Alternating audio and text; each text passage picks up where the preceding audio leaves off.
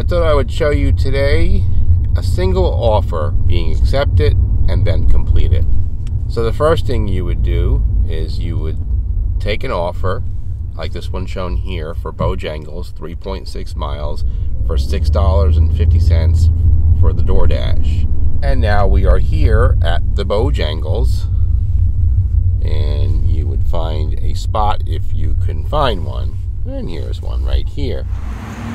Then the next thing to do would be to physically walk into the restaurant. And then you would walk up to the people and not be rude and say, "I am here for Pamela."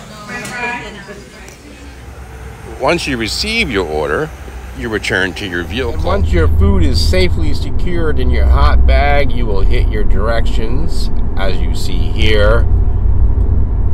That little 4-minute in orange means that there's traffic ahead.